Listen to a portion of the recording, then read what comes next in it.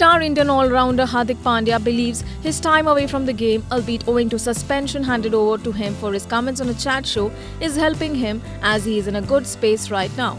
Speaking in the post-match presser, Pandya was asked about learning the lessons from the enforced break, to which he replied, "Nothing, it was okay. Everyone has a setback. I got to improve. It gave some time for my body and game. And the time I was out is helping me right now. I'm in a good space and everything is coming together right," he said. Pandya was handed over a brief suspension for the comments he made on Coffee with Karan last year. Pandya, who has been included in the 15-member Indian squad for the forthcoming World Cup, believes it is important for him to keep hitting the ball and have the confidence going into the prestigious quadrennial event. It's always important to have the confidence because World Cup is a big stage and it will be for the first time that I will be playing in it. I was out of the game for some time and it was important to keep hitting, said Pandya. INS report.